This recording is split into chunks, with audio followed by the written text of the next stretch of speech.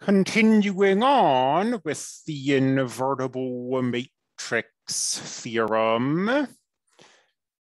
In the last video, we showed that a bunch of stuff is equivalent to this.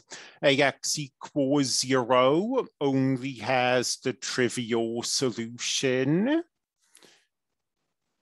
Let's add another item to that list. AX equals 0 has only the trivial solution. If and only if the linear transformation T of x equals a times x is 1 to 1. We'll prove this. Our proof will go in two directions. Let's start by assuming that this linear transformation is 1 to 1. Well, by the definition of 1 to 1, that means that T of x equals 0 has only one solution, and T of x equals 0 definitely has the trivial solution. So saying it has only one solution is the same as saying that it only has the trivial solution, just like we wanted. Let's now go the other way.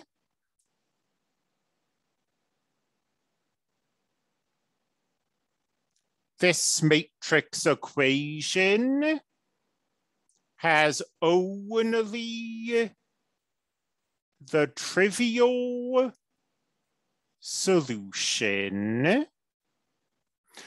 And now we'll prove that T of x equals AX is 1 to 1.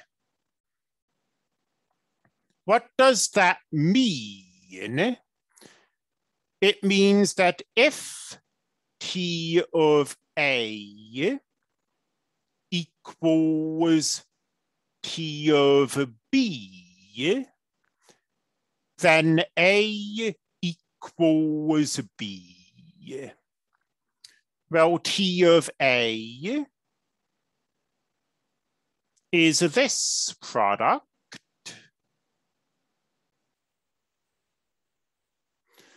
So we want to use this to show that A equals B.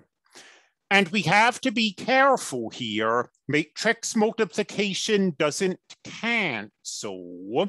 So we can't just cross off these A's.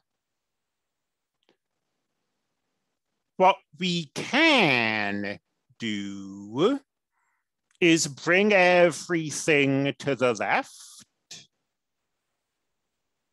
pull this matrix out, and then say that since A minus B is a solution to this equality, and this equality has only the trivial solution, it must be the case that A minus B is 0. And that gives us the desired equality. If T of A equals T of B, A equals B. In other words, T is 1 to 1, just like we wanted.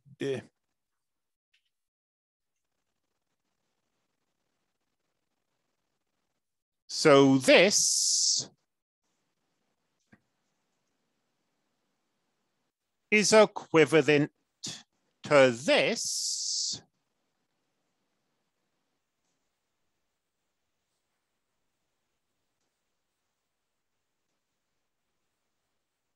is equivalent to a whole bunch of other stuff.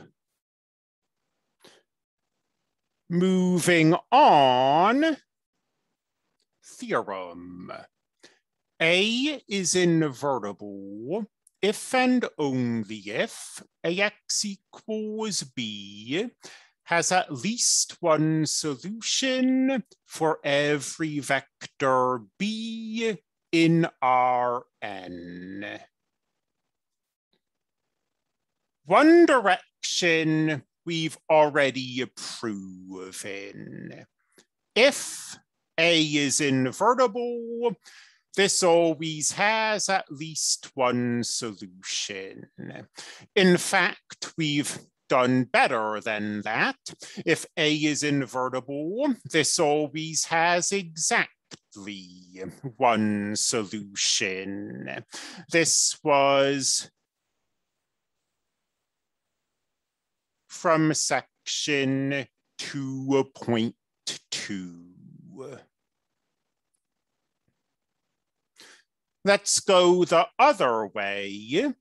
Assume that this always has at least one solution and show that A is invertible. Okay. If this always has at least one solution,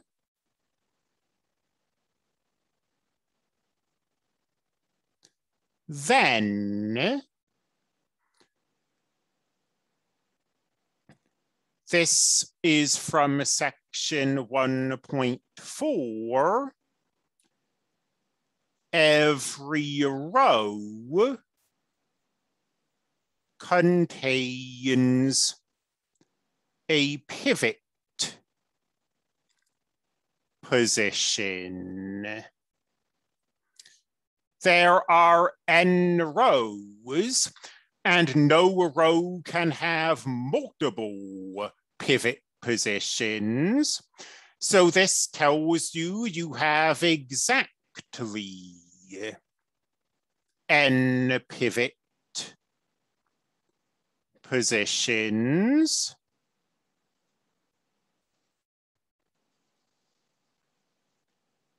And having n pivot positions is equivalent to being invertible.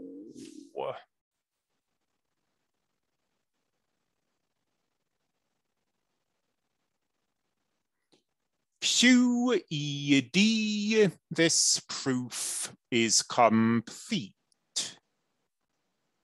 And we add to this list.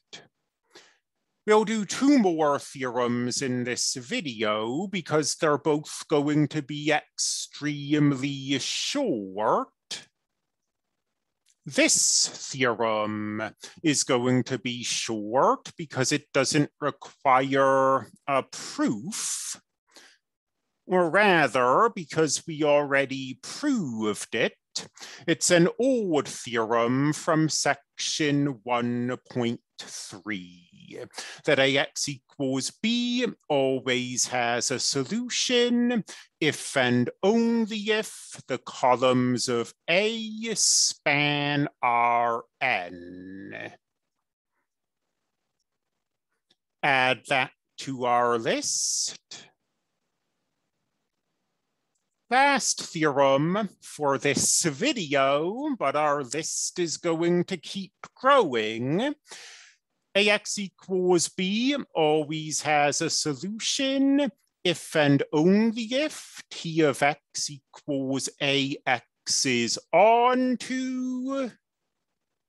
This is literally just the definition of what it means to be onto. So I don't have much to say about this.